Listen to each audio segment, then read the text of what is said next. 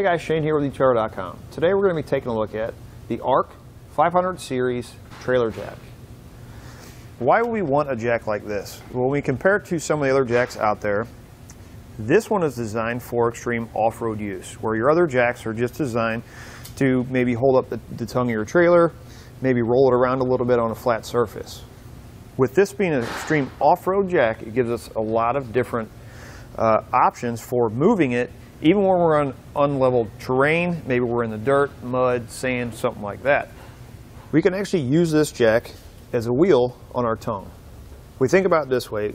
With a normal jack, if we're going to move our trailer, we'd actually have to lift this up and have it hooked to the vehicle. With having this and being able to use it as a third wheel, if our trailer, let's say, it gets stuck somewhere, we don't have to back our vehicle and hook up to it. We can keep this down.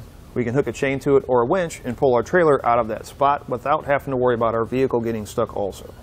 And what makes this compatible for off-road use is the construction of it. It's going to be a very thick steel construction. All the components are going to have a 600-hour salt spray. So if you live on the coast, maybe you've had a jack that doesn't have any coating on it, you'll notice that it rusts after a short period of time. With this having the coating on it, you know it's going to last. We don't have to worry about that corrosion.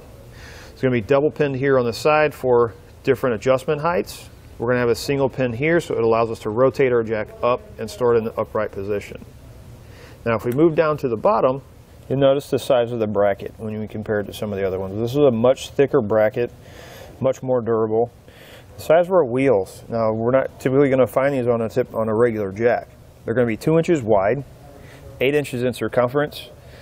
Tires are going to be rubber instead of plastic, so it makes it much easier for rolling around on maybe a gravel driveway or in a little bit of dirt or something like that. The wheels themselves are going to be steel construction with a white powder coat finish, and each wheel is going to have double bearings in it.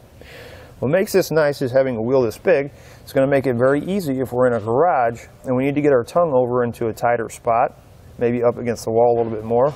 This is going to make it very easy for you to just push the tongue of your trailer over.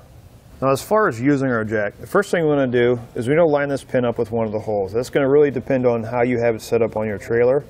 What it's going to do is it's going to lock the wheels in place so they're not sitting there spinning. So we'll go ahead and raise this up.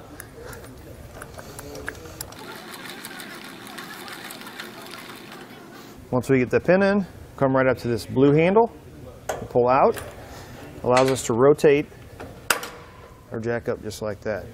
Another great feature with this is on a lot of jacks, the handle will sit there and spin. And this one, it's magnetic, so we can pull it off, throw it in our glove box, so it's ready to go for the next time. We don't have to worry about it getting caught on anything or losing it. You'll notice the holes here on the side. This is going to be for your pin height adjustability. From the center pivot point at the very top to the center pivot point at the very bottom, it's going to give you a total of 7 5/8 inches of movability here. Another nice thing about it is with it being like this, it's kind of going to act like a drop leg on like your typical jacks. Let's say we're parked in a spot, we have a little divot, and right where our jack's got to be hitting the ground, or where our wheel is going to be hitting the ground. This is going to allow us to get that wheel closer to the ground so we don't have to do as much cranking. We simply pull on it, allow it to drop, and again, it's going to get us closer, so it's going to make it a little bit easier to uncouple from our vehicle. So as far as our height adjustability, with it fully extended, our pin in the highest setting from the ground or from the bottom of the wheel to the center part here, which is our pivot point, we're looking at 30 inches. If we lower our pin all the way down to the lowest setting, fully retract the wheel from the bottom of the wheel to that center pivot point, we're looking at 11.5 inches, which is giving us 18.5 inches of total height adjustability. Now there's going to be one more height measurement that I want to give you, and this is important for when you're wanting to move the trailer with the wheels on the ground. You'll notice right here on the tube, it's going to be really hard to see, but it is marked there. It's going to say max moving alignment. There's a line right up here.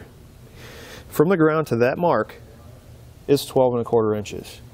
So you want to make sure if you're going to be rolling this across the ground or you're going to be dragging it with a vehicle, you want to make sure you lower your jack to that mark before you do. So that 12.25 inches doesn't seem that high when you're wanting to pull your trailer out of a situation. But that's where your pin height adjustability comes in. The pin height adjustability is going to allow you to get the tongue of the trailer up a little bit higher to give you a little bit extra space underneath of the frame.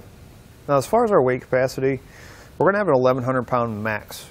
So that's going to be a static load, and what that means is when it's sitting still like this. Now with our jack at the movable height adjustment setting, it's going to make it a lot easier to move the tongue of our trailer around, as you can see. Again, having the larger dual wheels on it with the rubber traction makes it easy. Now, can we do this with a typical jack? Yes, we can. But something you got to look at is with a typical jack, probably not going to be a rubber wheel, it's probably going to be plastic. Durability is not going to be as well made as this jack. So you move it around a couple of times, you may end up bending that inside tube, and now your jack's wasted. With this, we don't have to worry about it. Now that we've gone over some of the features, let's walk through how to get it installed. To start our installation, we need to remove our old jack. You want to make sure you either have a coupled to the vehicle or you have it on a jack stand to support the weight of the front end of the trailer. Now, a couple things to keep in mind. If you're going to put it in place of your old jack, which is typically on the outside here, the bolts that come with the kit are for 2-inch wide frames, which is what this is. We're actually going to be mounted in the center, so we're going to have to go up, get a little bit longer bolts because this center frame rail is actually 3 inches wide. Once you have your trailer supported, you need to install the wheels onto the jack. It's going to come with a bearing for each side. You're going to have a flat washer that's going to go in between this plate and the bearing, and between the two bearings in the center, and then one here between this outside plate and the bearing. Then you'll have the nut and the bolt that goes in between or through.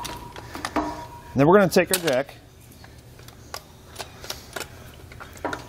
We'll get it set near where we want to put it. You're going to have two brackets that are going to look like this. We're going to take one bolt. We're going to slide through. We're going to make sure that that U shape is facing out. Make sure it's not facing in like this. Slide it on like that. And then if you are changing your hardware like I did, I'm actually going to put a lock washer on and then the nut. If you're not, the bolts that come in the kit actually come with nylon lock nuts. So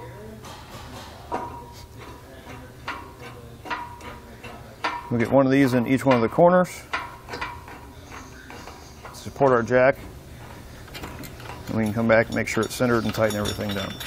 So one thing you want to make sure is that your bottom hole, you're using holes that are as close to the frame rail as possible. You'll notice that I actually raised it up one, that's so that my bolts are as close as possible and I can hit all 4 holes.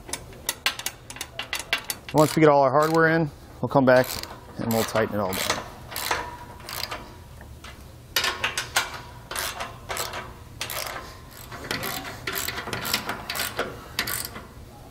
Once we have all our hardware tightened down, we're ready to go. It's going to do it for a look at the Ark 500 Series Trailer Jack.